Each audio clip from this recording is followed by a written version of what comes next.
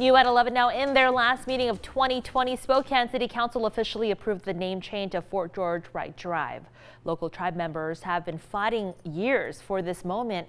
KREM 2's Brandon T. Jones spoke with one member that recalls what this journey for change has been like. Learning from your past means acknowledging previous mistakes. For decades, the name on this road behind me was associated with a dark portion of Spokane's history. Moving forward, it'll acknowledge a rich native culture that existed here long before settlers arrived.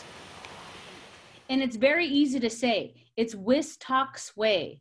Whistalks Way, it's honoring women warriors of then and now.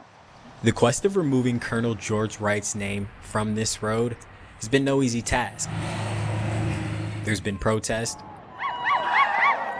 petitions, and people using their voice to make change. The Red Nation student organization at Spokane Falls Community College tried to make this happen back in the 90s. Spokane tribe members like Margot Lee Hill have spent years advocating for the name's removal.